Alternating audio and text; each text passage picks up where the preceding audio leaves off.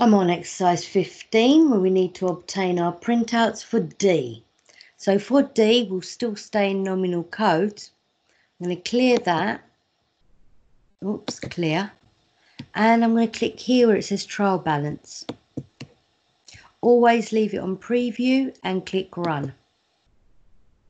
If you've done the 5 steps the way I showed you, you click on the drop down, scroll to the very top, and it should be the second one down for August. Click OK, and you'll see your trial balance. Now, your trial balance will always balance. If you've done it right, you'll have my transaction 11,752.89. If you've got a different figure, that means you have made a mistake.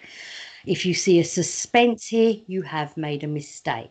So your goal is to get the answer I get here, making sure your entries are exactly the same as mine. When you're happy, export it, and we're going to call that trial balance. And when you're happy, close it down. And there we have it. Our first practice paper is now complete.